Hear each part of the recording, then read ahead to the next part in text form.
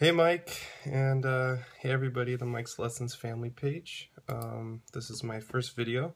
My name's Ryan. I'm from Los Angeles, and I decided to make a video on the intermediate lesson you just did on linear grooves with ghost notes, and I've been working on it just for a few days now, and I'm planning to spend more time on it, but this is my first video response, first upload that I'm doing on here after being a student for about, I'd say, 6 months. But you know, I plan on working on the groove more.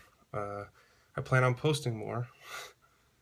But you know, everything's still in scratch, still working on it. But let me know what you think. Let me know what I could improve on, and maybe something that I'm not catching in the little stuff, and something I should focus on.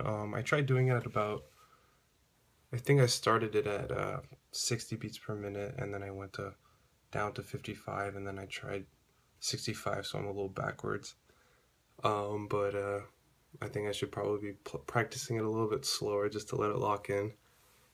But it's all, it's rough. I just did a quick little clip of me drumming.